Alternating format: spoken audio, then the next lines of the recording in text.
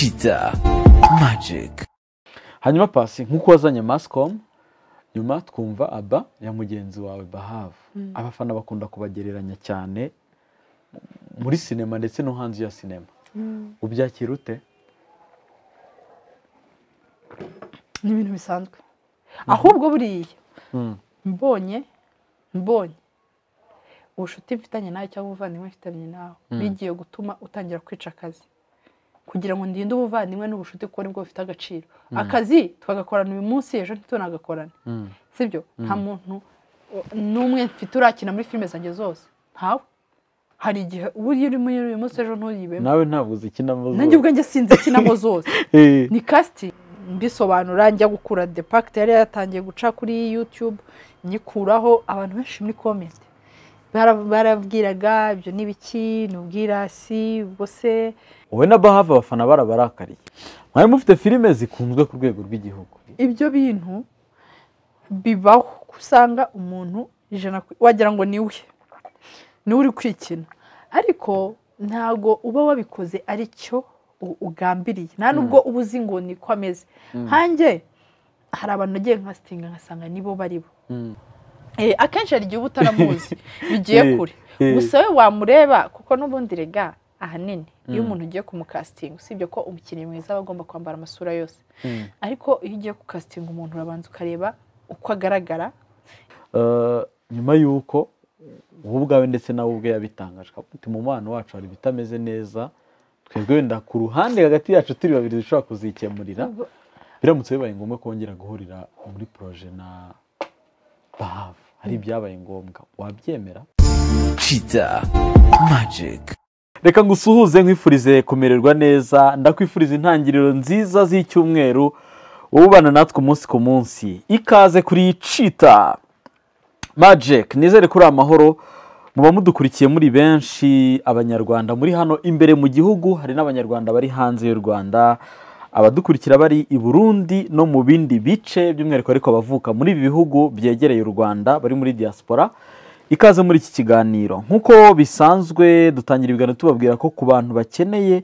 gukabya inzozi zabo mu bijyanye n'inyubako ndetse n'ibibanza, kampani yitwa Marshall Real Estate baragufasha muri serivisi zijyanye n'ubwubatsi, inzozi ufite cyangwa se umushinga ufite uwugereho. Bahamagare kuri 0783937993, ibindi byose bisigaye ni deal. Twasuye umudamu mwiza benshi mukundira ibitekerezo, mukundira imico ye, mukundira uko yitwara haba muri sinema ndetse no hanze ya sinema. Bitewe nuko bakina amafilime, hari igihe umuntu usanga ibyo akina muri filime aribwo buzima n'undi asanzwe abamo, bikamworohera gukina bikarangira ari gukina. Pasi we ntabwo ariko bimeze. Twasuye Ingabire Pascaline, ikaze mu kiganiro, dushima n'ikaze waduhaye mu rugo rwawe. Murakoze cyane. Uri amahoro? Ni amahoro, turashima Imana. Sibya ka gripe kameze nabi ariko kara kaje muri bwa buryo. Ikirere. Umeze neza se? Ndashima Imana. Cyumweru wagitangiye neza? Yego. Ama equipe yose ufana yatsinze? Equipe? Okay. Ntabwo ugifana Rayon Sport se? Oya, sinigeze nanifana. Ariko nta kipe mfana, ariko nk'iy'Amavubi yasotse ukumva nyine ngo yasotse, wumva nyine ari nk'u Rwanda rwagiye aho ngaho ushobora kwifana, ariko ubundi ntabwo wajya muri stade nibura kureba match. Niya ndebye na match nk'abantu bakarwana mu kibuga ntabibona. By'umupira ntago nta kintu mbizeho na gito. Ubuzima buragenda bisanzwe bitari byo muri sinema? Yego, biragenda neza, turi amahoro twese. Nk'ababyeyi mumeze neza? Njye ntabwo mbaza ngo umwana na baba bameze neza, kuko ise nayo atameze neza, motivation ntabwo iba yuzuye. Twese tumeze neza. None se kubera iki umuryango nyarwanda ubaza cyane umubyeyi n'umwana gusa? Buriya se ndabizi. Umuntu uherutse kwibaruka cyangwa umuntu wibarutse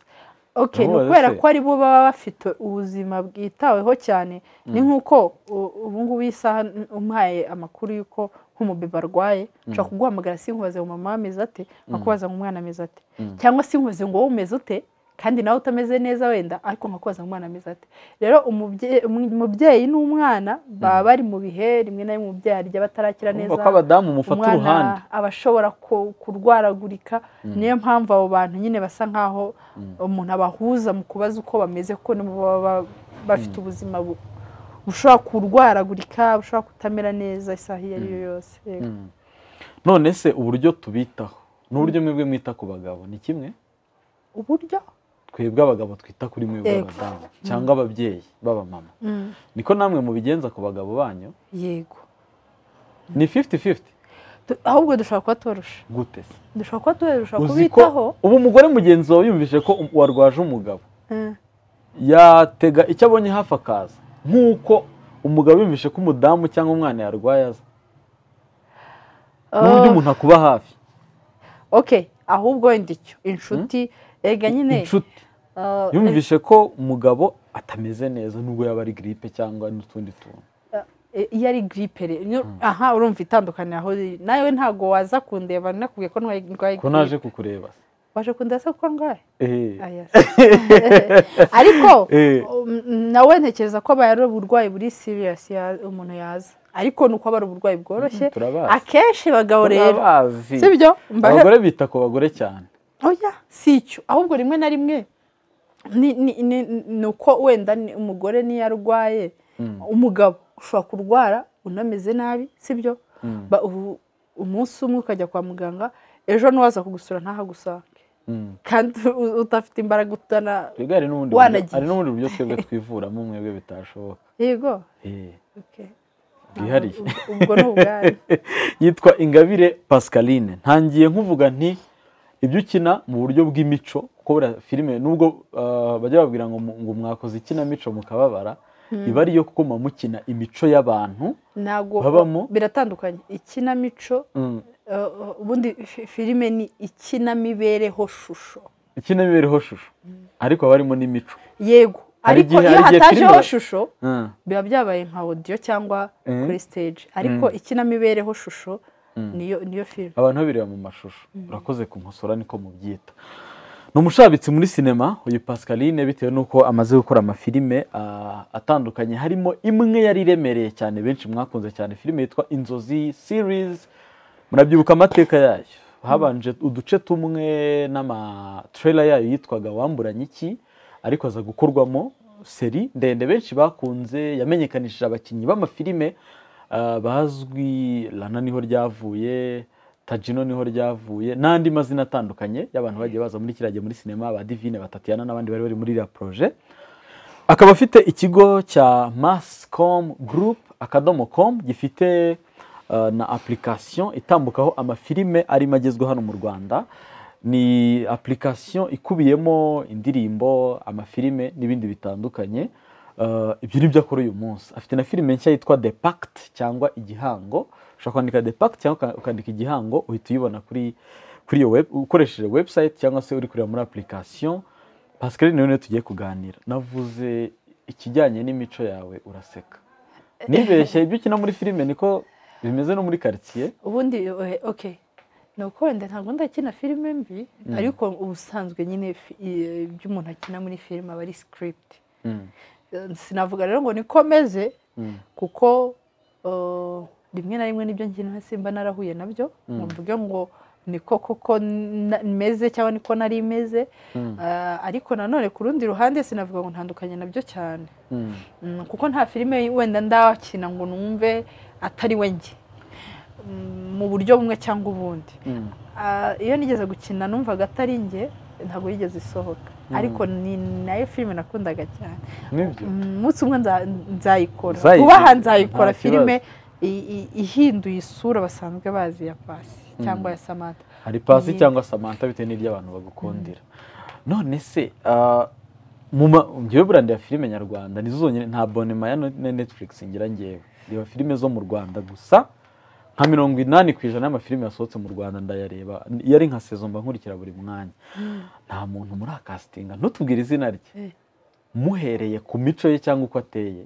kuko ngewe hari filime njya ndeba nkareba nk'umuntu ukuntu dusanzwe tumuzi niwe ijana muri filime nkabona niwe barateruye ubuzima bwe batereka muri filime ibyo bintu mujya mubikora muri casting ibyo bintu bibaho usanga umuntu ijana wagira ngo niwe uri kwikina ariko ntago uba wabikoze ari cyo ugambiriye nta nubwo uba uzi ngo niko ameze hanjye hari abantu nagiye nkasitinga nkasanga nibo baribo ariko ntigeze nkasitinga aricyo ngendeyeho umukasitinzi ari Slay Queen muri filime n'ubuzima busanzwe namubura kuri set ugasanga akenshi hari igihe uba utaramuzi bigiye kure gusa we wamureba kuko n'ubundi rega ahanini iyo umuntu ugiye kumukasitinga usibye ko umukinnyi mwiza aba agomba kwambara amasura yose ariko iyo ugiye kukasitinga umuntu urabanza ukareba uko agaragara ese afite ngiki nk'iyi saha nagukinisha umwana wanjye ntabwo byashoboka hanjye agiye ntabwo byashoboka nta nubwo wakina uri papa wanjye urabanza ukareba physical appearance uyu muntu yavamo iki wamureba bitewe na taye afite n'ukuntu agaragara ntabwo wafata umukobwa wa modepere ngo umukereshe n'urugero ari Slay Queen niyo mu buzima busanzwe yaba ari Slay Queen kuko ntabwo ni ibintu nyine yaba akora mu buzima bwe busanzwe ariko kuri filime bajya bavuga ati mwaratubeshye sibyo ijwi ry'umuntu ntabwo murigenderaho nijwe ibintu byose birakora uburyo umuntu afite confidence noneho hakazamo niyo mpano rero iyo umuhaye casting hari igihe uba wamubonye uko agaragara ukavuga ati rero yamubera noneho hasigaye impano noneho ukamubwira ati rero acting ibi bintu gatubona birahuye ariko wowe ukabona ni ubuhanga bwo gukina wazasanga ugasanga n'ubuzima busanzwe niwe wari we rero ubwo nyine haba hajemo kuba ibyo akora mu buzima busanzwe nyine azi no kubyakitinga ariko bitavuze ngo wamukasitinze kubera ko mu buzima busanzwe ariko ateye uko mbitekereza nka nyiri projet ibyo byabangamira projet ko byagenda kose niba umuntu umukasitinze nk'umuntu w'umusinzi sibyo umunsi mutakinye filime hano muri quartier ugasanga yananiwe kwishyura kuri boutique yasinze ntekereza ko ibyo bintu bishobora kwica reputation ya filime yawe cyangwa se n'umuntu muri kumukinisha ari indaya kumva umuntu ati burya umuntu mukina muri filime yanyu tumunyuza hano bimeze gutya ntabwo bishobora kwica projet yanyu ntawe byakwica projet ubundi ikintu kitwicira projet ni ubuzima bwo muri projet mu gihe turi muri shooting ukabura tuvuge niba uri umusinzi nk'uko twagukasitinze uri umusinzi ariko mu buzima busanzwe uri umusinzi ugasanga wenda mu gihe dutashye saa 3 z'ijoro uca mu kabari uranyweye urayemo mu gitondo tubizindikiye kuri tele ntuzi aho ngaho nibwo unyicira projet ariko ubuzima bw'umuntu bwite iyo twavuye kuri tele uba ari ubwe bwite ntago projet yanjye kuko niyo mpamvu nanjye sibye ko hari umukinnyi umwe numva byigeze kumbaho nkisanga izina namwise niryo zina rye mu buzima busanzwe ariko niyo mpamvu mba nta kwitacita nshobora kukwita Eric numva muri projet yanjye nujya hanze urabura icita ubwo ntago kirerike none se tutarajya kure nkize nko muri filime yawe nakina ndiki mbona nk'ibiki nashobora nzabitekerezaho ese ko mutaje mu gihe uzi ko burandi umukinnyi wa filime mpuzamahanga uze kureba kuri website ya Ruhango tukaba tutabizi yewe nakinnye maze gukina filime imwe ya Hollywood ubwo nibyo ntago wambeshya izo mu Rwanda zo nakinnye amasene matoya ariko urebye credit mpuzamahanga kuri IMDb reba izina ryanjye raribona mwagiye mungirira icyizere ubwo niwe yakitwa mu byo numvise ntabwo nakina ndi papa wawe nta nubwo nakina ndi umwana casting yabipfuye shari filime njya mbona ntabwo ndi buvuge uwo ari we aba muri bano basore n'inkumi bari kuza muri iki gihe kuri YouTube ukabona umuntu uri gukina ari se w'umuntu ukabona niwe mutoya ukabona confidence ijwi rye leva bivugaho n'ibindi ukabona ko biri hasi pasi niki kigukundisha cyane gukina filime nk'ibintu byarenze ku bintu bisanzwe ahubwo bimwuga kuri wowe niki cyagukundishije sinema ikintu ni impano byari bindimo cyane navuga ko aricyo cyabinkundishije cyane ariko ikindi navuga ko ni ibintu nyine iyo umaze kubikora kuko ubusanzwe ubikunda nubwo bivuna cyane ariko imvune ntuyumva cyane kubera ko nyine harimo urukundo rwabyo navuga ko ari urukundo nyine n'undimo rwabyo kuruta ikindi kintu icyo ari cyo cyose. Igikomeye kuri wowe ni urukundo ufitiye sinema. Benshi bavuga ko muri filozofi ikoreshwa mu mafilime, mu bitabo, mu nyandiko, mu ma audio visuel, amadocumentaire, ariho hava ubuhanga n'ubumenyi. Wowe iyo wandika bukomoka he? Ni ikihe gikoresho ukoresha gituma ugira energy zo kwandika filime, zo gukina? Njye ntabwo ndi umwanditsi, ahubwo nshobora gutanga ibitekerezo ku mwanditsi. Harya buriya byitwa ngo muri sinema? Ni nabyita ni nka storytelling. Nshobora kuba nk'umu script supervisor, nshobora kuba nk'umu nabyita gute, umuntu supportinga nyine umuyobozi w'inkuru se, umurayita, kuko nk'iyo ari kuyandika tuba tuyiganiraho, ngeze aha bimeze gutya nkahita mbwira noneho wabigenza gutya. Muri gushaka continuité yayo. Hari igihe nyine urumva nk'inkuru umuntu ayiguhaye itangira mugasharinga amayide nyine akakubwira ngo numvaga uyu muntu byagenda gutya, nkambwira nanjye ndumva babigenza gutya, tukareba gutyo. Ariko sinjye uvuga ngo ndandika. Reka tubishyire mu buzima busanzwe rero. Ni iki kiguha inspiration muri ibyo nimaze kuvuga? Hari amafilme documentaire, hari documentaire z'ama audio, hari gusoma ibitabo, igitabo gishobora kuba igitabo gitagatifu nka Bibiliya, hari no kuba nawe ubwo ushobora kureba amafilime ukagira inspiration yo mu buzima busanzwe. Ubundi ubuzima busanzwe navuga ko inspiration ya mbere iva mu buzima busanzwe, kuko rimwe na rimwe ibindi byose nyine none se uburebye amafilme ugakuramo ni filime nyine, rimwe na rimwe nawe umuntu yafashe igitekerezo agishyiraho, nawe ugiye gukopera mu gitekerezo, ntabwo ukopera mu buzima busanzwe. Rimwe na rimwe ushobora gusanga inkuru igeze mu bantu ntibayiyumvemo, ntibumve ko ari ubuzima bwabo babamo mu buzima bwa buri munsi. Ndi umuntu ubaho muri sosiyete kandi zitandukanye, mbana n'ingeri zose, rero ubwo buzima busanzwe gukorera filime ni ubuzima busanzwe, ubwo buzima busanzwe nibwo buguha inspiration. Ukaba uzi iyi saha uwakubwira ngo umuntu witonda ntabwo wamushushanya ukuntu aba agomba kuba ameze. Ni ifoto yanjye se. Ubwo ni noneho uwakubwira umuntu ufite amahane ufite ukuntu wamushushanya. Mu buzima busanzwe ibintu byose tubona muri filime biba nyine n'ubuzima, uti ni ubuzima cyane cyane filime. Ni iyihe scene cyangwa episode muri filime muzo wakinnye zirimo na ziriya wakinnye mbere kuko utangira gukora filime zawe warebye kuri screen ukarira cyangwa ukagira amarangamutima nk'umufana uwo ari we wese nk'uko abafana nabo bigenda? Buriya se ntabwo birambaho iyo nakinnye, ntabwo birambaho. Ukareba ahubwo ikintu gishaka kumbaho script mbere yo gukina filime. Script iyo umuntu kuva mbere iyo wampaga script ngo nyisome nzakina ubuzima bubabaje, ndi kuyisoma narariraga. Noneho rero itandukaniro nyine urumva uyisoma ni inkuru iri kukuzamo bwa mbere, uba uri kuyifiringa, urumva uba uri kuyifiringa cyane. Noneho iyo ugeze kuri tele inshuro umuntu asubiramo biriya bintu dukina ugera ukanabimenyera. Muba mwabisubiyemo inshuro nyinshi? Iyo turi gukina tuba twasubiyemo inshuro nyinshi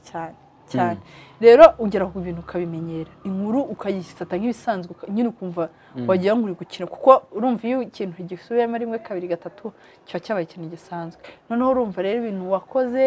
usubiyemo inshuro nyinshi bikagera indaho bigera aho bisohoka waramaze kubimenyera cyane, ntabwo biba bikiku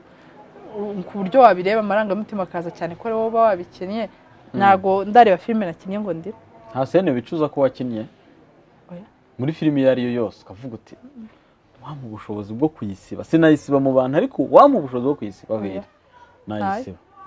Iri itarasohotse se? Iri itarasohotse ahubwo ndayikunda. Yitwa ngo iki? Yitwaga Mika. Yitwaga Mika. Teta yo yarasohotse. Iyo wakinnye yitwa Teta, yaje nyuma ya Samantha. Yego. Hanyuma Pascaline, wamaze gukora Inzozi series iri kurangira, nubwo umushinga wari usanzwe uhari wo gukora filime ariko unafite urubuga wateguriye abakina amafilime n'abandi bantu bafite ibihangano ariko by'umwihariko wihereyeho ku buryo bwo kugurishirizaho ndetse no kugaragarizaho filime wakoze cyangwa se bagenzi bawe bakoze izo ufitiye contract ubinyuza mu cyitwa mass communica ndabyuka muri za 2018 2019 gutyo yatangiye ariyo umubyeyi wa projet ariko uyu munsi mwayikoze nk'urubuga rwihariye nk'urubuga ruri kuri standard mpuzamahanga ikorite umuntu ukeneye kujya kureba filime zawe zigezweho yabigenza ate? Urakoze nk'uko bivuze iyi industry ni industry nziza duha abantu umunezero kandi biravuna rero kuva mbere twarabibonaga ko nta kintu abakora icyo noza filime nk'umwuga nta kintu babasha kungukabo abantu barayizireba bakishima abandi bakavuga ati iminota ari mikeya mutwongera iminota episode mudohereze 3 mu cyumweru cyangwa enye ariko bo ntago bazi ko uriya muntu uri kubikora nta kintu abasha kwinjiza rimwe na rimwe bakabona wenda umuntu ageze hagati abivuyemo cyangwa filime yihagakirijemo hagati bakamutuka bakamubwira ntabwo warangiza filime mo hagati bari n'amakosa ariko ntago blaming umuntu ubikora impamvu nta blaming ndabizi neza none se cita niba tuvuga ufasha amafaranga wari ufite akagushira nukoze episode 20 cyangwa 30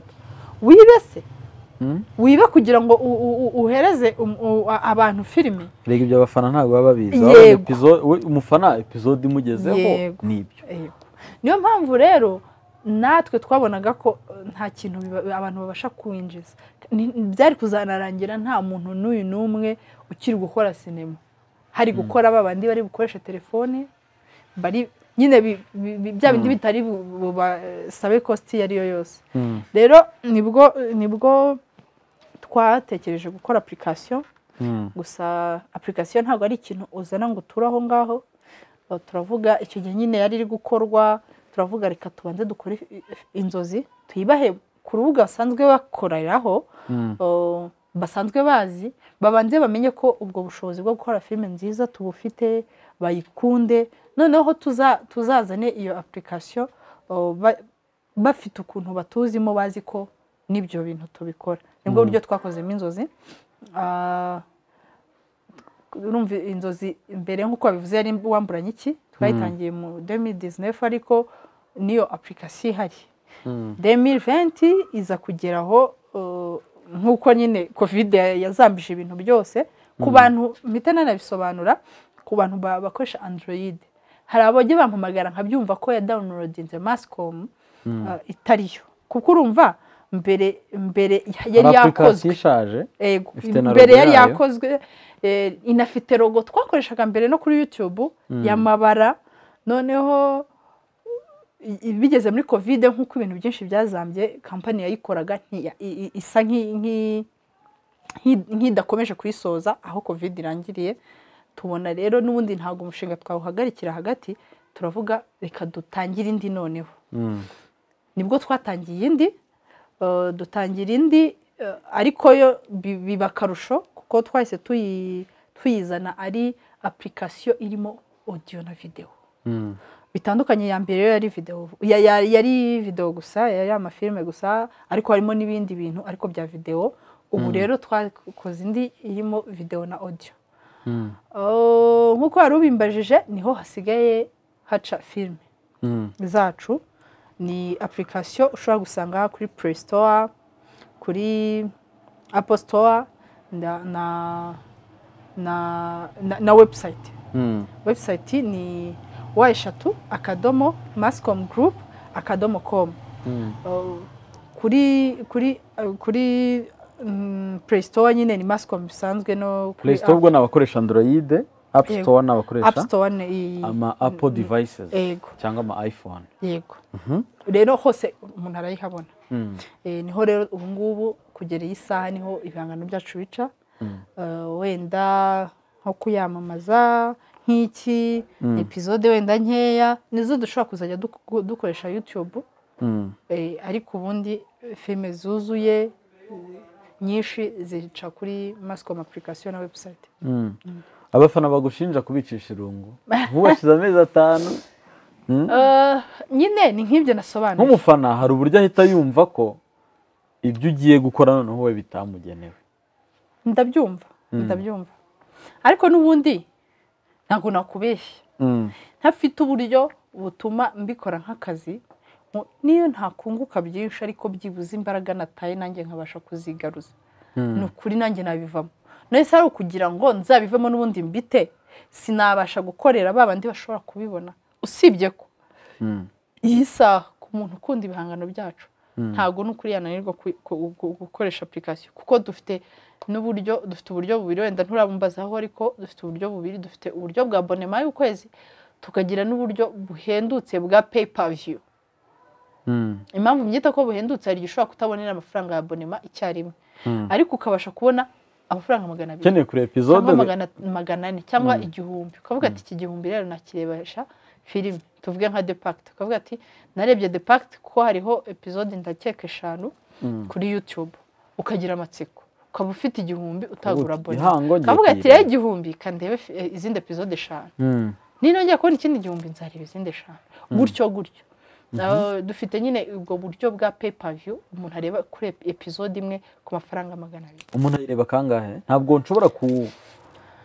kuba navuze nti ni pay per view hanze undi muntu nawe iyo episode nawe yigezeho hahita muheza email yanjye nkubwira ati okay nawe irebere dore urumva nyine nibyo ni urumva byose umuntu abitekerezaho biba bishoboka usibye ko nyine ntibyashoboka niba tuvuga uguze pay per view wowe wemeye kuyireba inshuro ebyiri no kuvuga ukayireba ikarangira ukongera ukayitangira ukayireba ikarangira ubwo pay per view ubwo biba birangiye yego sonde episode wayirebye nyine ntuwayirebye ariko ushobora kubara mu buryo bw'igihumbi ni episode 5 kandi hari abonema y'ukwezi umuntu ashobora kugura website biriho byose akabireba uko abishaka ubwo ntabwo ari byo bishobora kuba bihendutse aho kugira ngo umuntu afate 2,000 arebe episode 10 kandi ashobora kuzenguruka website yose urumva navuga ngo abonema ni hendutse ariko impamvu mvuga ngo nibyo bihendutse ni ku muntu utabashije kubona amafaranga icyarimwe nta abonema ya make dufite y'umuntu umwe ni 5,000 ku kwezi rero hari umushobora kukubwira ati ntabwo nahita mbona 5,000 ku kwezi icyo gihe abashobora gukoresha ubwo buryo bwa pay per view akareba nyine episode zingana n'ubushobozi bwe igihe abonye ubundi bushobozi akaza akareba izindi episode igihe abonye ubundi bushobozi akaza akareba izindi episode gutyo ntekereza ko impamvu mbyita ko ari bwo bwaborohera ni uko warumbajije kuri abo bumva ko urwo rubuga bo rutabareba yego ariko nashakaga kuvuga ko ubushobozi buke bwo ari bwo bwose bwabasha gutuma ukurikira filime ndaza gufasha abantu kugira ngo duhere kuri 0 twereke abantu uburyo umuntu ashobora kugura abonema byose ukabireba kubera ndabikora mu buryo bwose ubwo turabanza ubuhe buryo bwo kwishyura ikintu kimwe tubanze okay noshaka kubanze banza oya cyangwa reka banza uburyo bwo kwishyura ikintu kimwe kubera ko umaze kugura abonema ntabwo wajya kwishyura ikintu kimwe reka nzenereke abantu muri telefone yanjye muri screen kuri kamera baragenda badufasha application iri latest ya Mascom ni application muri kubona hasi yegeranye na BR iyi ngiyi uri kubona ahangaha muri kukabona ka Mascom naka ngaka niyo application ukwiriye kudownloadinga reka muri Play Store gafite kamite misobanura gafite logo ya M agafite logo ya M niyo y'ubu ifite logo irimo amabara y'ubururu sinibuka rya logo twakoreshaga cyane searchinga Mascom dore ni iyi ngiyi ngiye namaze kudownloadinga ni iyi ngiyi tukora open yego nuyigeramo hano imbere urabona ko hariho amafilime atandukanye urabona ko ni website igenewe sports gospel songs movies web series hariho kids ubundi kuba ni content for kids hariho comedy hariho secular music documentaries hariho na gospels albums amalbum yo muri gospel hano ni igice kirimo ama audio ushobora kuza ahangaha ugahitamo audio wifuza urabona ko nk'umuhanzi Annette Murava hano ariho hariho na korari ahangaha, hariho n'izindi ndirimbo zitandukanye, harimo n'umusore twari Sam Rwibase nawe ndi kumubonaho. Ushobora igihe byabaye ngombwa ko habaho live streaming nka event runaka iri kuba, ushobora gutambuka kuri Mascom. Hari videos, muri videos n'andi twari turi, ariko iri hano kuri home urabona ko The Pact episode ya kabiri ushaka kuyireba, barakwereka ko ushobora kuyigura ibiceri 200 ukareba iyo episode yonyine gusa bikaba bihagije. Urabona ko byose bitaba gusaba login, cyangwa se ukavuga uti ntabwo ndi buyirebe igice, nkeneye kureba nkareba episode, nkareba n'izindi episode, cyangwa se nkaba nakora subscription yanjye. Hariho nk'amafilime nk'iyi ngiyi muri kuyibona, iyi ngiyi ugashyira muri premium. Urabona ko iyo ufite premium, izi ngizi muri kureba ahangaha zanditseho premium, nizo ushobora kureba igihe waguze abonema ya premium. Aba bakinnyi muri kubona ni ba bakobwa, ni ba basore mukunda muri sinema nyarwanda. Urugero nk'ubu hari filime yitwa ngo 30 days, the 30 days niyo muri kubona iyi ngiyi ushaka kuyireba, sibyo? Uburyo bworoshye. Ubu buryo bwo kugura ukoresheje ibiceri 200 nabwo turaza kubereka, ariko maze mbereka uburyo ushobora kugura ama episode, uburyo iyi website uza kwiyebera amafilime n'ibindi biriho. Mu bintu by'ingenzi ugomba kubanza gukora log in cyangwa se sign in, kwinjira muri iyi website ukoresheje imyirondoro yawe. Ku bantu basanzwe ari abamamble, hano duhita twandika email na password, cyangwa se mu buryo bworoshye ushobora kwinjira ukoresheje Facebook cyangwa se Google. Ndavuga abantu bafite email yabo ya Google muri telefone. Hanyuma hano hasi nawe nkuko muri kubibona ushobora gukora sign up. Ushobora hano hasi ushobora kwiyandikisha nk'umunyamuryango mushya kugira ngo ube umugenerwabikorwa w'ibitambuka kuri Mascom. Nkanjye bitewe nuko nsanzwe mfite konte kuri Mascom, njyewe ndahita nkoresha continue with Google. Hano ugeze kuri Google, reka ndebe Google. Hano iyi ni email yanjye, uhita winjiramo ukoresheje email. Ahangaha urabona ko barakubwira bati go premium, kugira ngo ujye muri premium nyine uba ufite uburenganzira cyangwa se ubasha kureba amafilime muri premium. Nk'urugero hano murabona hari yitwa ngo Mutware, ni 5,000 by'amanyarwanda ku kwezi. Hari yitwa ngo Impanga, ni 9,000 by'amanyarwanda ku kwezi. Hari yitwa Rugwiro, ni 13,000 by'amanyarwanda ku kwezi. Uko amafaranga rutanwa ni nako inyungu zo kugura iyi abonema nazo zirutana. Urugero nk'ahanga barakubwira ngo you can stream on one screen at the same time. Ndayangaruka kuri izi titre zo hejuru. Nukuvuga ngo kuri device, kuri tablet, kuri telefone, kuri laptop, kuri smart TV, iyo waguze abonema y'5,000 ubasha gustreaminga kuri screen imwe uwo mwanya. Hanyuma waguze iyitwa Impanga y'9,000, you can stream on 2 screens at the same time. Nukuvuga ngo ushobora kurebera kuri screens ebyiri mu gihe kimwe. Nukuvuga ngo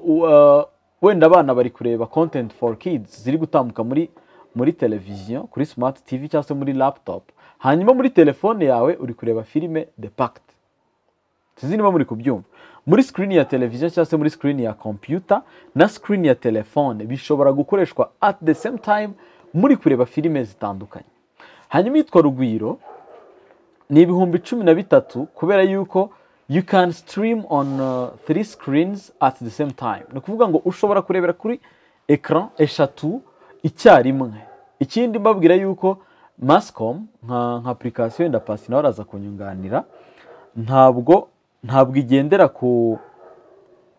igendera kuri location. No kuvuga ngo ufite famille wenda mu Rwanda, uri muri Amerika, urishyuye ukavuga uti nishyuye yitwa Rugwiro, n'undi muntu turi kumwe uri mu kindi gihugu naho ajya yirebera filime nta kibazo mukoresheje ya login email account imwe. Ntabwo ari ngombwa ngo abantu bakoresha Mascom ngo nabantu bicaye muri salon imwe ahantu mu nzu. Ntabwo ari ngombwa bitewe nuko ni ibintu biri electronic kandi bifite ikoranabuhanga rihambaye. Ikindi nkanjye ko nkoresha Android, biransaba ko ninjira muri website kugira ngo nkore subscription nishyure, ari byo ngiye kubereka ahangaha. Ujya kuri mascomgroup.com kayifungura, mascomgroup.com winjiyemo. bigenze gute se nshobora kuba mise nyikuramo abantu bakoresha Android kuri Mascom urabona ko nahageze nkuko n'undi wari ugeze hahandi muri ubwo ujye muri premium ushaka kureba nk'iyi depact igihango ndikubona ariyo iri guhitinga ushobora kuza hano ngo buy ushaka kugura nk'umuntu uri gushyira ibiceri 200 cyangwa se ugakanda premium account njyewe rero nkeneye premium account kugira ngo njye mara ukwezi kose ndi kureba filime muri ariko njyewe mfashe device imwe ariko mwebwe ndabizeye muraza gufata screen 3 cyangwa 2 twagiye get premium account hano barakubwira ati we've got everything to rewind your joy mutware mwayabonye amafaranga ngayo ushobora gukora subscribe now nandi uri kuyabona n'impamvu ariyo wishyuye biragaragara ahangaha biranasobanutse mu buryo bw'amategeko n'impamvu ariko subscribe now reka ninjire nkoresheje Google yanjye email reka ninjire nkoresheje Google nagezemo muri payment methods cyangwa se uburyo bwo kwishyura hari yitwa ngo MTN Pay hari yitwa ngo KPay Momo MTN Momo hari nitwa ngo KPay card iyaba diaspora ni iyi iri hasi bizere ko abantu bari gukurikira hari n'abanyarwanda bashaka gushaka gukoresha carte impamvu z'aba diaspora ntabwo umuntu uri muri diaspora ashaka kwishyura kuri mobile money ariko ushobora kubona undi uri mu Rwanda ukeneye kugura abonnement ukoresheje carte ufite carte ya banki ariko njyewe ntabwo ari carte ya banki ngiye gukoresha ngiye gukoresha iyi ngiyi KPay MTN Momo hano wandikamo nimero yawe nimero yanjye n'ubundi reka nyibabwire niyo nkoresha ku bantu bakeneye MC uyobora ubukwe bwabo ni 0788351885 iyo umaze gushyiramo nimero uri bwishyure iyi nimero nkoresheje ni nimero iri hano muri telefone cyangwa se iri mu yindi device ku buryo mpita nkora payment ugomba kubanza none kwemera amategeko n'amabwiriza hano hari akantu tikinga wemeza ko amategeko n'amabwiriza wemeye ko ugiye kuba umumambre wa Mascom ko wasomye ibijyanye n'uko gahunda zigenda hakurikijwe amategeko ugahita ukanda pay securely bishyira mu buryo burimo umutekano kandi ubyikoreye mu buryo bugezweho nk'aha ngaha ndi kubona kwemeza kubikuza kashi amafaranga angahe ari 5,000 hanze rimwe reke n'umubare w'ibanga umubare w'ibanga se ko usuta utwereza umubare w'ibanga ntabwo ari ngo ndetse urawushaka okay ni igihe navukiye abafana bawushakaga ni igihe navukiye wongeyeho umubare wabanje okay send response send to agent reka nze ndebe hano payment iba yabaye reka ndebe ukuntu bimeze kuko ngomba kubona notification harya pasi ubwo n'ukuvuga ngo iyo maze gukora kugura abonema nyine ushaka gutrayinga gusa kurebera muri website hari abantu benshi batabikunda hari umuntu ushaka kuvuga ati sinshaka ku download application wenda ntakunda kugira application nyinshi okay ubwo nyine yakwemeza kuzajya ahora ajya muri web ariko ndi kubona byarangiye reba yego byarangiye buryo byarangiye biba byarangiye ubwo iyo play inzira ngo wongera kwereka ngo get premium account gutya ndabona byagezemo next episode ushobora kureba tukurikiza episode ariko reka tugarukiye muri application ugarutse muri application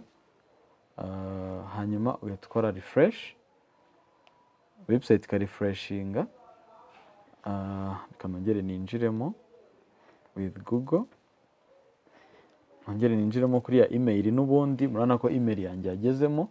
ahanga nshobora kura filime nshaka nshobora no kumva indirimbo ziriho kurugero nk'ifilime yitwa Card ni filime igezweho hano kuri Mascom kandebe have reached the maximum number of devices devices zirarangiye kandi kiri muri telefone imwe oya nago nuvuga ngo kuri website no muri application ntabwo umuntu areberamo icyarimwe okay nagureberamo icyarimwe ubwo urabanza okay website ze ko mwayishyizemo umutekano ugoye ariko nuvuga ngo ngiye kubanza nkore sign out muri oya sina ngombwa ngo ukore wenda okay nushake wayivanyemo noneho aho ngaho wa playinga bigakunda ahanga na playinga bigakunda impamvu urumva umuntu ashaka gukoresha web ahandi hantu application akayishyira ahandi hantu ndabona n'umuntu ashaka gushyiraho karite yifuza na speed ubishatse wayishyiramo iyo wapureyinze muri webu ntabwo waza muri apu ngo upureyinge bikunde. Nibyo iyo nyine sisiteme ibiri kubona sikirini ebyiri kuko muri ntuza wapureyinze kereka umaze kugura ugahita ureka utapureyinze ukaza muri ntuza nibwo wenda ushobora kureba ariko iyo upureyinze muri webu ntabwo ushobora kuza ngo upureyinge muri apu ngo bikunde. nk'ahangaha ndi kureba nkabona nka depakiti ariko hari opsiyo ndi kubona dawunilodi ushobora kudawunilodinga ikavamo nkayishyira muri telefone yanjye. Oya ntabwo ijya muri telefone ushobora kurikodingira abandi bantu se nkunze kubereka twatashye. ushobora oya kurikodinga gute nka sikirini rikodi nka rikodinga filime yose nka sikirini rikodi se. Oya sikirini rikodi ntabwo ikunda. ushobora gusikirininga gutya hano kuri home gutya wakora sikirini rikodi gutya ariko iyo ukanze ku kintu ugakora kuri pureyi bikore nukanda pureyi irahita isota ivemo bahita bakubwira ngo banza ukureho sikirini rikodi. sikirini rikodingi bikora urebe kanjye mbikwereke ko yanze kujyaho. ni website kabisa ifite sekirite. reka nkwereke nk'ubu sikirini reka ndebe na rikodinze ariko filime yanze kugenda. ibindi na rikodinze byakunze ariko filime yanze kugenda keretse itariho. nk'iyi ngiyi yitwa depakiti ndi kubona abantu bamaze no kuyireba. hariho ama episode 10 hariho season 2. hano iri kwirana witubere umubare w'abantu bamaze kuyireba. ushobora gutanga comments urabona ko ziriho. ushobora gutanga like. ushobora no kureba season. izo season 2 bari kuvuga ni izihe. ikindi ibyiza ushyiraho notification kugira ngo buri episode isohotse bigende fresh. hanyuma umuntu ukubona ko mfite hari ubwo audio umuntu ntabwo ashobora kumviraho nk'ikinamico. hariho n'ikinamico hariho n'indirimbo. ubundi ikintu cyose content yose iri audio cyangwa video iremewe ariko kugera ubu dufiteho filime dufiteho indirimbo video hari izifite video hari izifite audio gusa. dufiteho nyine na filime n'izindi content zizagenda ziza n'abandi bantu batandukanye tuzajya tugenda dukorana kuko ntago wenyine uri umwe wahaza application nk'iyo. umuntu aba akeneye content nyinshi rero ku bantu bafite content nziza nabo tuzajya tugenda dukorana. rero harimo content nyinshi hashobora kuzamo TV show iyo kinamico audio indirimbo nk'uko ushobora gushyira indirimbo kuri Spotify. yego hariho amakinamico hariho nyine n'izo ndirimbo za audio na video. umwihariko no kuri audio kinamico yisizamo. umwihariko noneho nko kuri audio ho ushobora gupureyinga audio ukanava muri application. tuvuge n'urugero uri nko kumva indirimbo runaka ntabwo bigusaba ngo uri muri application. ushobora kuva muri application ukajya pureyinga audio nk'indirimbo. tuvuge jya nko kuri niho nkire cyangwa naje kugushima cyangwa indi iyo ari yo yose ntabwo twagutera. ushobora guhitamo alubumu. yego ushobora guhitamo select search umutima wa zahabu. rero iyo pureyinze ushobora kuva muri app yo igakomeza igize nibyo se. yego none se cyangwa nk'ubuntu urugero nakunda ubu tutaragira content nyinshi z'indirimbo ushaka kugenda ugakora playlist y'indirimbo ushaka. ngini niho nyiri ngaho vamo zikora ibyo ndabibonye. ari audio ushobora kuva muri application igakomeza igacuranga. ushobora gukora ntuza playlist ugashyiramo indirimbo ushaka noneho ukazipureyinga ukava muri app zo zigakomeza zicuranga nta kibazo. hanyuma Pascaline abantu bavuga ko aya mafaranga ari menshi gute abonema ko ari menshi ntabwo uteganya kuyigabanya. ubu se koko tubigishije kuri iyi menshi n'abatekereza ko hari igihe wajya ugira gutyo ugatanga nka promotion abantu bakarebera ubuntu. promotion nyine umuntu ashobora gushyira nk'ama audio ushobora kugira amwe namwe cyangwa rimwe na rimwe bitewe n'impamvu. ni ibintu ntabwo navuga ngo ntitwabikora ariko nanone sinavuga ngo tuzabikora igihe kiniki. dushobora urugero kuvuga ngo filime runaka episode zingahe tuzigize free. ni ibintu wowe dukora muri system ukazigira free umuntu akaba yazireba ariko wenda tuvuge niba episode 3 tugize free izindi zose zikaba ziri premium ariko ntago nanone washingira business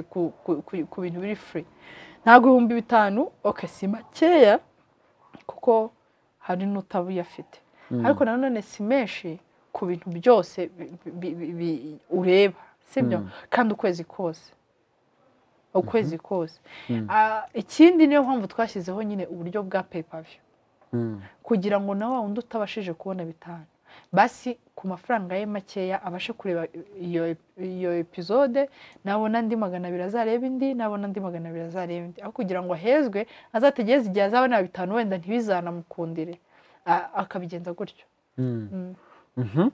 uti ntabwo ari menshi ukurikije imbaraga filime ubwayo ifite ariko nibiba ngombwa ko habaho promotion izabaho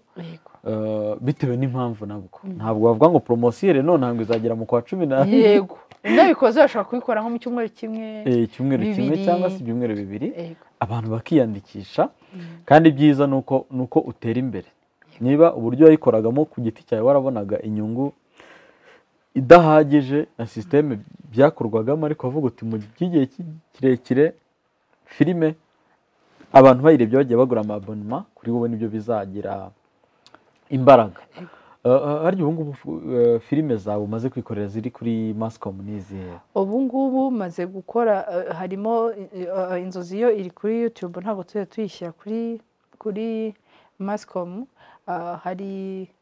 The Pact niriho hari iyitwa 30 days hariho iyitwa Card ariko Card yo ntabwo ari njye wayikoze niyo twaguze kuko tugura n'izindi z'abantu bafite filime nyine nziza kuko nkuko nabivuze ntago twebwe ubwacu twenyine twahaza application kuko icyifuzo cyacu nuko tuzajya tubaha ibintu byinshi ibyo 5 byawutanze kumva ko bidapfuye ubusa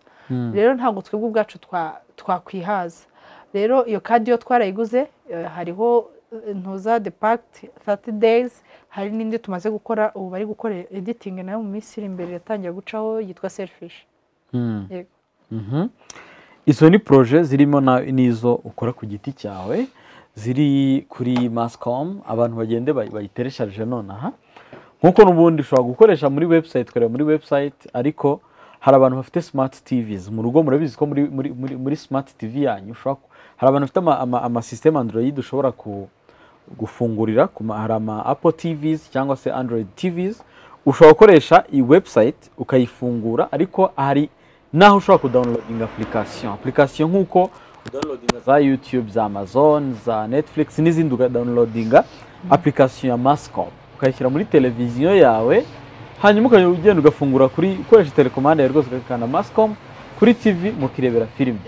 cyane cyane ko muri televiziyo biba byoroshye cyane ushobora gukoresha device muri telefone muri tablet laptop device yari yose ushaka hanyuma Pascaline uko byagenda kose projet nk'umufana arebye ushobora kubona ari ibintu byoroshye guscrollinga sese ibintu byoroshye ukazamura ugashyiramo ibyo ushaka wakumva urambiwe ukabivanamo mu mbaraga nkawe wibera kuri terrain ubu hari mu mukora nka application ishobora no kumara umwaka wose itaramera neza itaragira ubuzima ku buryo unayikorera presentation ntabwo ari ibintu bigutwara imbaraga z'umurengera ugereranyije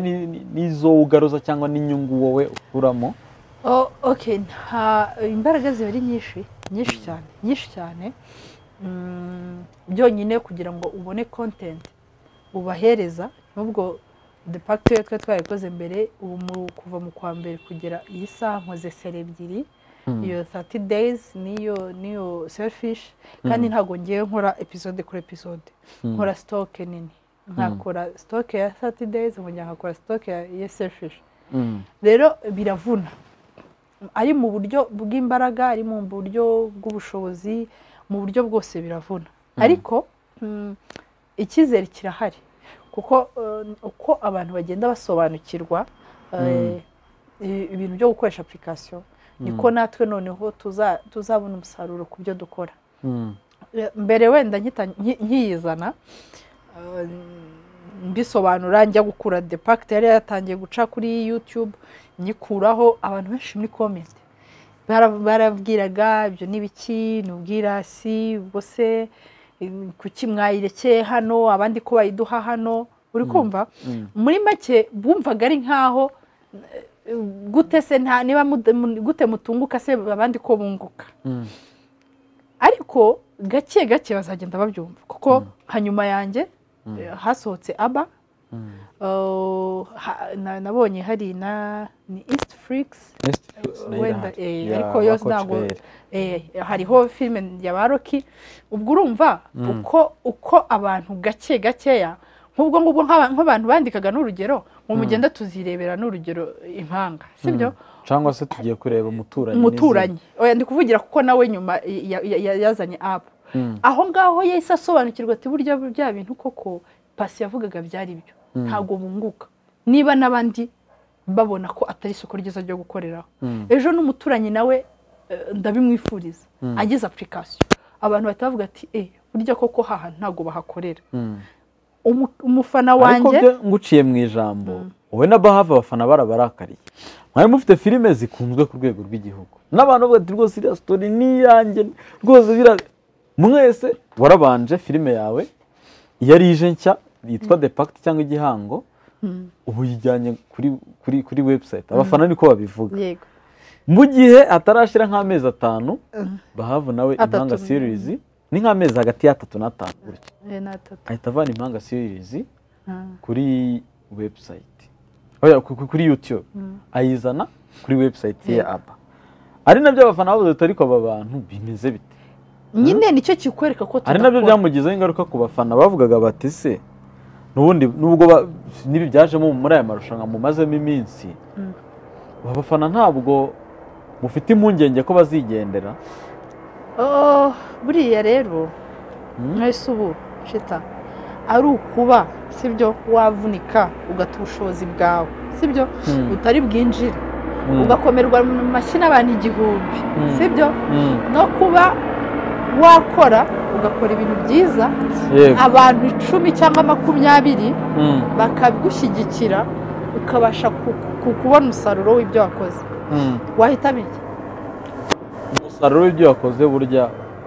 bari sawa kurusha yego nkuko nabivuze birashoboka ko nese kuki twatekereje gukora application n'abandi bagatekereza gukora application n'abandi bagatekereza reka mfatire nk'urugero Rocky na Johnny yagurishaga ku masoko y'amanuza ku maflash kuki bashyizeho ama website ukubera yuko muri kuri website n'amafaranga aje ubwo nka nyiri ubwite urabasha kuyakorectinga kubera ko n'uburyo buri electronic urumva nabo yashoboka ko bavunikaga ariko umusaruro ntuboneke neza kuko wenda aba disk bana biyandikishije baziranguza ni 20 nyamara zigacuzwa n'aba disk bana 200 rero ubu ngubu uburyo bwabo burabafasha niyo mpamvu nyine abantu bazagenda basobanukirwa babona ko ntago ari ubwirasi sibyo ngewe biranashimisha bibaye byiza n'abandi bazikora kuko icyo nifuza nuko industry zamuka sibyo rero ikintu kimwe nemera cyo nuko ntago ubyuka mu gitondo ngo uhindure imyumvire y'abantu ntago bishoboka ni gake gake bake bazatangira abankunda bakigesha bifuza kunshyigikira bayigeho bayirebe abakunda undi bagende bayirebe none se Pascaline hari abantu muhura bakubwira ko bagukunda hari nabo muri diaspora bifuza no guhura nawe bati cyane cyane buri inzozi hari abadamu benshi bajya bamvugisha bagati rwose uriya mudamu story akina rwose uriya mukaneza rwose iriya story gutya ugasanga abantu umuntu aragukunda ariko hari abo binanira kubasha gukora iyo subscription akaba yagura abonnement harya nta buryo mufite ku buryo umuntu ashobora kugura nk'amezi 6 icyarimwe cyangwa akaba yagura abonnement y'umwaka oya kugera iyi saha ntabwo turashyiramo ubwo buryo kuko ndeka nkubwire nabwo tuzabushyiramo ariko sintekereza ko aka kanya ari byiza cyane kubera ko buriya hari igihe nk'ubu n'urugero umuntu ashobora kuza akagira agasubscribinga akishyura uwo mwaka sibyo ntanyurwe ni urugero ngo haye wenda akavuga ati kandi ntari buyagire ntari buyasubizwe ugasanga arabyinubiye cyane sibyo ni byiza ko tugendana gake gake ni ukuvuga ngo content nizimara kuba nyinshi nibwo muzatangira kujya ku buryo umuntu yishyura umwaka agafata icyemezo cyo kwishyura umwaka yumva koko afite urukundo azira kwizeye azi ibyo ukora azi ubushobozi bw'ibyo umuha aravuga ati ahangaha nizeye ko batazantenguha umwaka wose ariko se ko tuzi wenda ni urugero usibye ko ubu ngubu bimeze neza nka mbere hari igihe ugira application igasohoka ni ikoranabuhanga nyine ntihabura utubazo ugasanga habayemo nk'akabazo ibaze habayemo akabazo ufite abonema y'umwaka abo bantu ntabwo byagorana ko nubwo yabasigaje iminsi 2 wayamusubiza ariko noneho byanze ariko ko ari systeme cyese yo musuje mu buryo buri pasa systeme ntabwo kandi ntabwo ariko buri wese wabasha kugera rero ibyiza twaravuze tubanze dukoresha ukwezi kumwe abantu babanze babimenyere barebe ibyo tubaha babikunde ubwo buryo bw'amezi 6 umwaka nibuza umuntu azajya afata icyemezo cyo kubugura azi neza ko aguze ikintu atazicuza nyine tutazamutenguha hanyuma Pascaline hari amarushanwa yo gutanga ibihembo by'amafilime hano mu Rwanda aba ugasanga babwiye aba producer amafilime mwa playing mu filime mufite muzizane jury izazirebe izihitemo iyatsinze ntabwo ari ubwa mbere bitabiriye irushanwa filime yawe ntitsinde ariko abazirebye mu buryo buri technical bagati filime ikoze neza lighting sound n'ibindi byose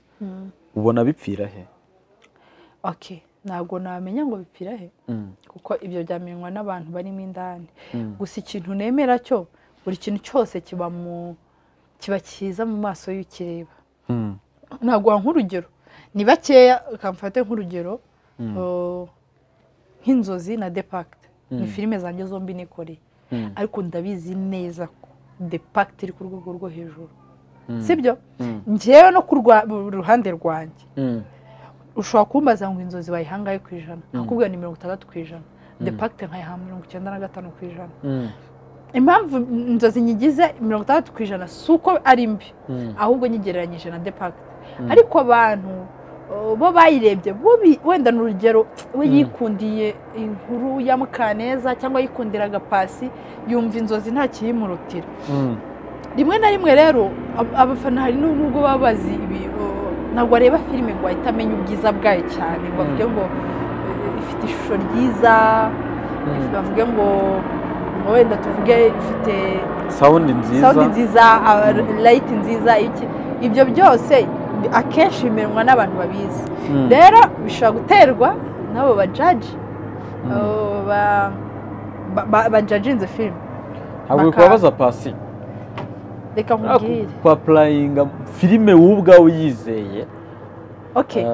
wenda ntabwo turi buvuge filime iyo ari yose itari muzawe ukabona nka filime kuko uri director uri producer wa filime ushaka kureba filime ikoze neza cyangwa se nawe nk'uko umukinnyi akavuga ati runaka ndusha gukina pe yego nta gihe wa playing filime yawe itsinze filime se barayirebye se nibura ntabwo ujye ubyibaza muri wowe twese tuzi urwego rw'ibihembo rw'ibikorwa mu Rwanda hari igihe n'urugero ushobora no gusanga abantu baticaye ngo barebe filime zose zatanzwe n'urugero ntanze ntabwo mbizi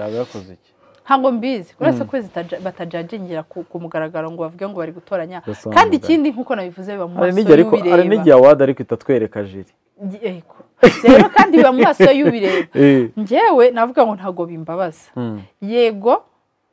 ni byiza ko imbaraga wataye umuntu aziha agaciro sibyo ariko niba muri filime 10 ziri guhatana buri wese yarakoze sibyo yashyizemo imbaraga ze birashoboka ko wenda waba waramushije gushyiramo imbaraga cyangwa nawe ubwo yarakurushije kandi mwese mukeneye ko imbaraga zanyu zihabwa agaciro rero ntabwo navuga ngo birambabaza kuko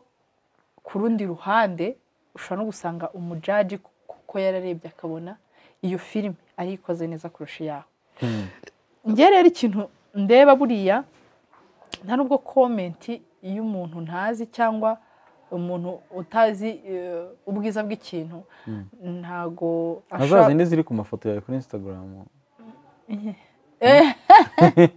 ntabwo nakare nabikubwiye nakare nabikubwiye ikintu kidafite aho gihuriye n'umutima wanjye ntabwo kigishobora kumbabaza pfa kuba nzi ko ngiye nakoze pfa kuba nzi ko ikintu cyanjye ari cyiza wajye bikandira delete noneho ntabwo na deleting kuki comment reka erega hari igihe umufana wewe yumva ari comment ariko yahuye okay uri kunjyana muri comment ndi kuvuga kuri nta kibazo ikomeye okay comment turajyaho nyuma icyo ngiye navugaga buriya niba hari comment nziza cyangwa ikintu cyiza kinyubaka cyane ni comment cyangwa ikintu cyiza giturutse ku muntu dukora ibintu bimwe urumva nkuko nyine ndi kubikubwira buriya iyo umuntu mukora ibintu bimwe akakubwira ati sha wakoze filime nziza ubyumva cyane kuko wowe umuntu mukora ibintu bimwe hari ibintu abasha kubona umufana atareba umufana we yirebera rimwe na rimwe abantu bikunda ibintu byagurutse abantu bashwanye bafatanye mu mashati batukanye ariko ntago areba ubwiza buri inyuma y'ibyo byo kuguruka sibyo rero ngewe ntekereza ko ikibazo ntabwo ari filime wenda yatsindiye ariyo yose ikibazo ni iki wowe uzi mu mutima wawe ngewe ikintu nzi mu mutima wanjye kiba ari icyo nkoze filime nzi neza ko atari nziza rangiza umuntu akambwira ko ari mbi ari umufana yaba umufana yaba uwo ari we wese mbyegereza umutima cyane kubera ko mba nzi nanjye ndabizi ko atari byo ariko kuba nakoze wenda ikintu nzi neza wenda ko ari cyiza n'undi muntu wenda ufite ubwo bumenyi akavuga kuri kutujijisha akavuga ati iyi filime ni nziza iyo umbwiye ngo si nziza ahubwo ntangiye kumva ko nyine ufite ikibazo cy'imirebere ntabwo ngiye mu mutima binkoraho rero niyo mpamvu nagusobanuraga ko twese tuba twarakoze filime ziba zarabaye nomine zose ziba zarakoze iyatsindiye ariyo yose ibiri mu mwanya wo gutsinda kuko ziri muri competition ntago rero nabigeraho ikibazo gusa kuba filime yatsindiye ariyo yose ntago byahindura filime yanjye kuba mbi icyo kiba gihagije nicyo gikomeye nkuko ubimbwiye uti nabanje kugerageza ibi nibi igihe kiragera ariko nimurira kuri website kandi ikindi nibutsa n'abafana ibi bintu Pasi akora ni business sibyo ntabwo ari NGO ntabwo ari bavuga ngo nta inyungu arayigamije nkuko namwe mugamije inyungu inanze burundu washaka ibindi niba uko umuntu afungura butike bitagukundira ugahita ukora kenkayori cyangwa ugahindura n'ibindi ariko ibyo Pasi akora ni business niba umukunda bya nyabyo ujye umushyira ku mutima ujye umusapotinga hanyuma Pasi nkuko wazanye Mascom nyuma twumva aba ya mugenzi wawe Bahavu abafana bakunda kubagereranya cyane muri sinema ndetse no hanze ya sinema ubyakira ute ni ibintu bisanzwe iteka ryose abantu bakora ibintu navuga ngo bimwe abantu bahora babagereranya cyane iyo ari tuvuge n'urugero nk'ubu biragoye ko wowe umuntu yakugereranya tuvuge na Rose nishimye kuko ni urugero ni umugore uwo uri umugabo ariko umuntu ashobora kugereranya n'undi mugabo ukora itangazamakuru ryo kuri YouTube rero kuba dukora ibintu bimwe twese kandi turi abagore ntekereza ko ntago bishoboka ko ahubwo batatugereranya ntago bishoboka ni itegeko nyine ni ibintu byumvikana abantu bari mu kazi kamwe bose ari abagore baba bafite abafana hari abo bahuriyeho hari n'abo batandukaniyeho byanze bikunze rero ibyo bintu biba bigomba kubaho ukurikije uko mubanye rero biragushimisha kandi nakubwiye ko ari ibintu bigomba kubaho byanze bikunze ari ibintu bigomba kubaho ejo nihaza n'undi mugore muri sinema akaba umuproducer agakora filime nawe bazatugereranya nawe nuko ahubwo navuga ko mu bagore bari active cyane muri sinema baba producer nitwe abandi ntago okay bashobora kuba bahari ariko batazwi cyane cyangwa bari inyuma y'amarido batagaragara twebwe noneho hazamo akantu kuba turi abakinnyi tutari abaproducer gusa turi abakinnyi cyangwa twaratangiye abantu batuzi turi abakinnyi tukaza kuba producer nyuma yego rero ntago navuga ngo hari icyo nta kintu amafaranga uravuga ngo yego umuntu ushora amafaranga nyine buri wese aba ari umunyamafaranga ikibazo ni umubare ariko igihe amafaranga yose ari amafaranga uti competition we nta kigutwaye cyane ko n'undi filime ukora ntabwo ari wowe ugamije kuyireba yari yose famille yawe ntabwo abara audience ireba filime ariko audience ukeneye ntabwo ari iyo gusa kuko filime uba wayiteguriye society muri rusange nyuma yuko wowe ubwawe ndetse nawe ubwe yabitangaje uti mu mwana wacu hari bitameze neza twebwe wenda ku ruhande hagati yacu turi babiri dushobora kuzikemurira biramutse bibaye ngombwa kongera guhurira muri projet na BAHAVU hari ibyabaye ngombwa wabyemera cyane cyangwa kubera impamvu iri wavuga uti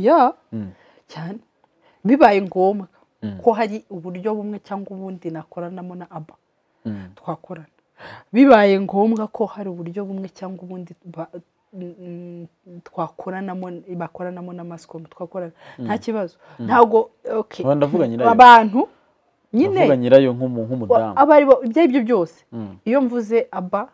niwe mba mvuze iyo tuvuze mascom ni njye uvuze rero uburyo bwose twakoranamo ariko nka Fleury murakorana n'ubundi nk'indirimbo za neti murava ni muzandika akabakorera yego ariko nta kibazo nta n'ikibazo kibirimo ntekereza ko ntabwo turi abanzi n'abafana barangaye urumva abafana haba harimo ibintu bibiri harimo gufana harimo n'ibyifuzo hari igihe umuntu aba yumva ababaye gusa akabyegereza umutima mu by'ukuri akumva wagira ngo muri abanzi ni ukuri ariko namwe abanyamakuru mushyushye ibintu murabikabiriza cyane ntabwo nyine ukuntu abantu baba babifata siko biba comments wabonye ejo ni muri weekend zivuga uko byagenze neza bira n'abanyamakuru babya erega twebwe uko bimeze abanyamakuru ni mwebwe muba mwabisembuye story ihari turayikora oya abanyamakuru mwebwe musembuye unzareka kuvuga ko ufite mascomgroup.com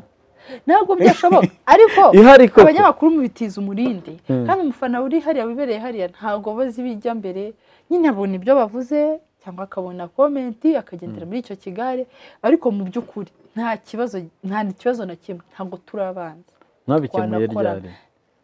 gukemura ikiza cyari gihari yego ku mana yanjye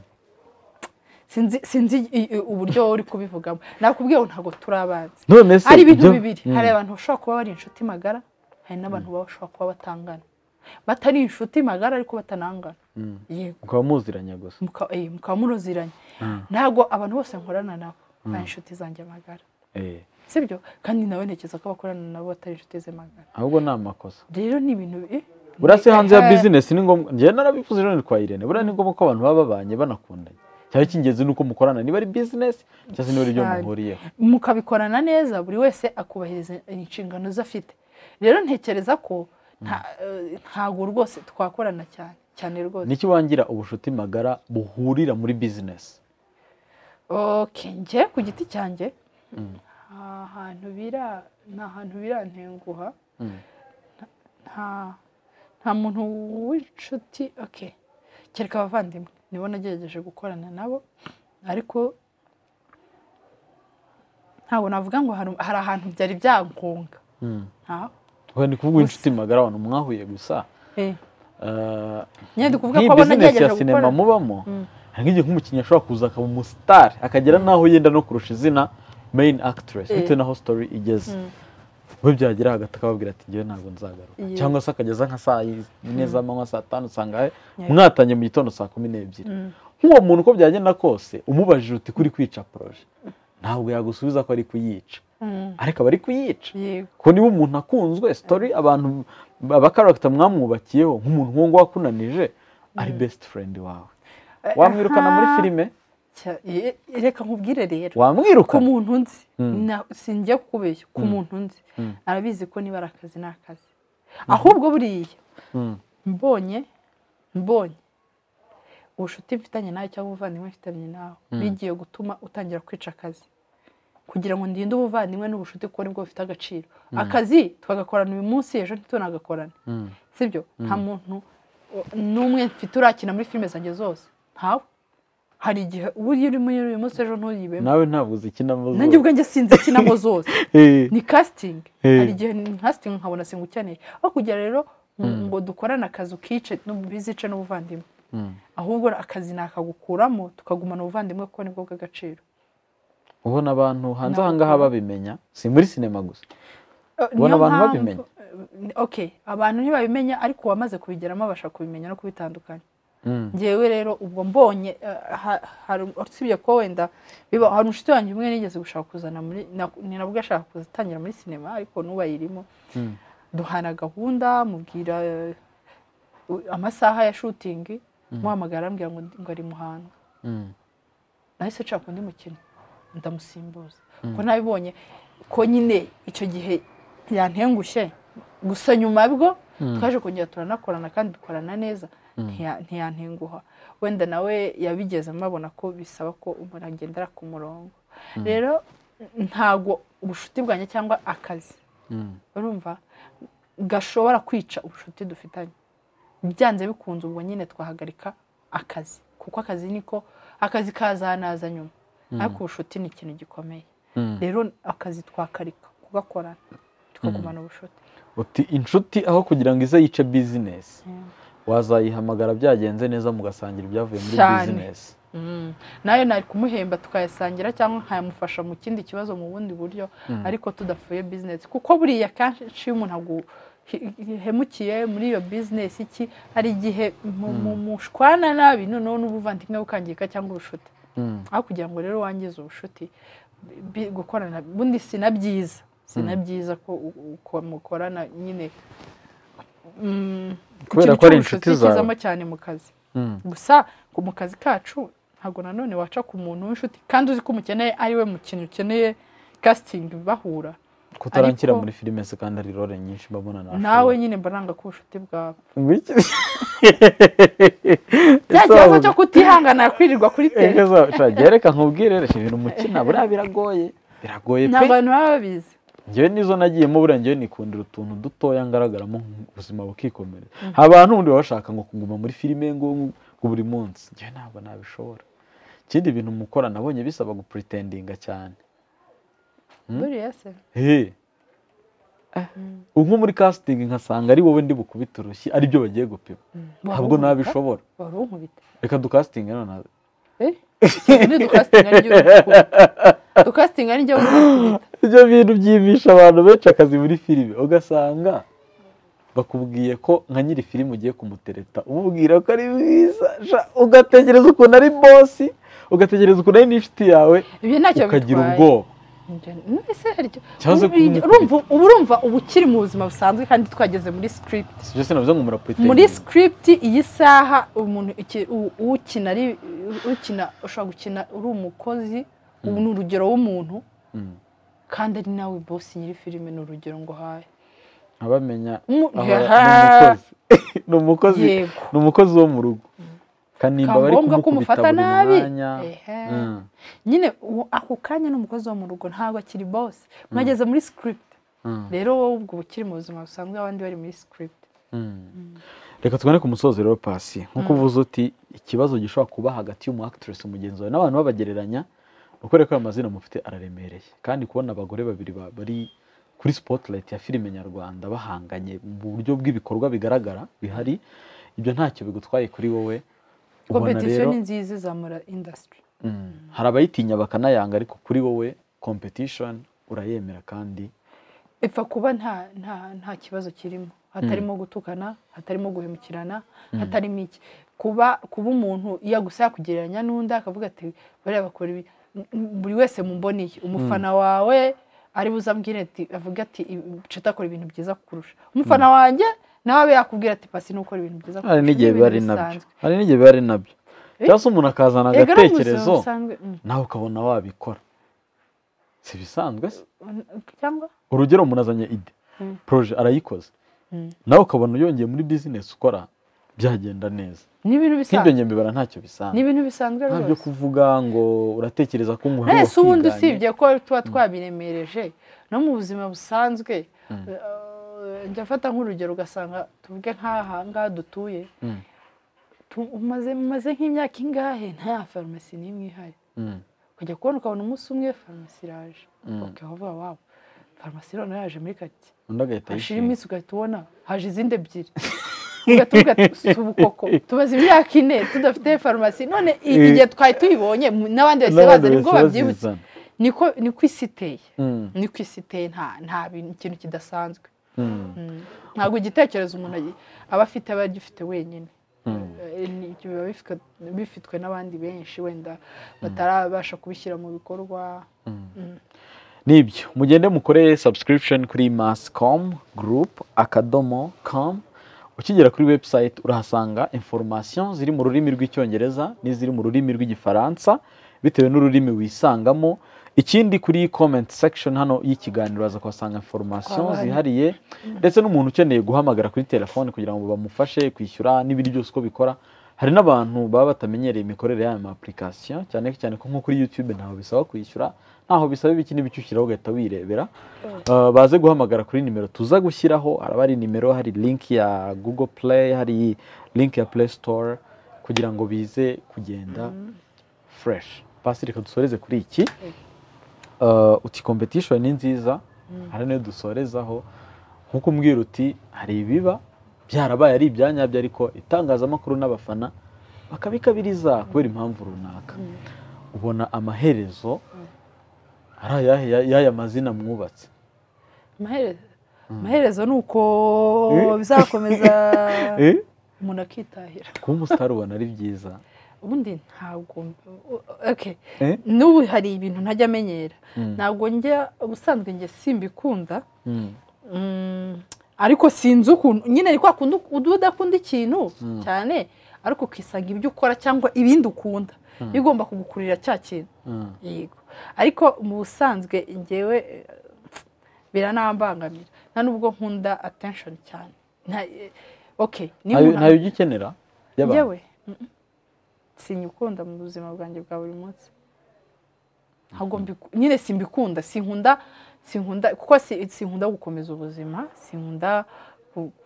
kugira no mu buzima bwanjye n'umuntu nzi ntabwo nitwara ngo nk'umusitari ngo nabiremereje umva nyine ahubwo hari igihe nk'umuntu ashobora kumvugisha cyangwa abantu bakavuga ati ngo dore runaka nkahita numva wagira ngo nta nubwo nari mbizi nkahita avuga harya nkahita nyine nikanga nkaho ntari mbizi nkumva nkahita ntangira kwitekereza se ubu nta buryo bundi ambonyemo kwa kundi ngewe no mu isoko nagenda nagize nkajya gucagura mu ntuza mu isoko bisanzwe nagenda nambaye n'amapapa n'akabambiri n'iki ntabwo njya mbiremereza sinjya ibintu by'ubusitari ntabwo si ibintu ntabwo ari ibintu ngira cyane nk'umwanya cyane muri njye kuko nyuma ya byose ndi pasi rero uwo pasi niwe iteka ryose ntabwo nyine mbiremereza rero navuga ngo ntabwo mbikunda cyane ariko nanone ni ngombwa nemera ko bifasha n'ikintu kinini mu kazi kacu yego tugana ku musozo n'ubuhe butumwa ufitiye umuntu ugukunda uri kuri iyi si uri kukureba ikintu cya mbere nabwira umuntu nkunda namushimira cyane Imana ijye ibaha umugisha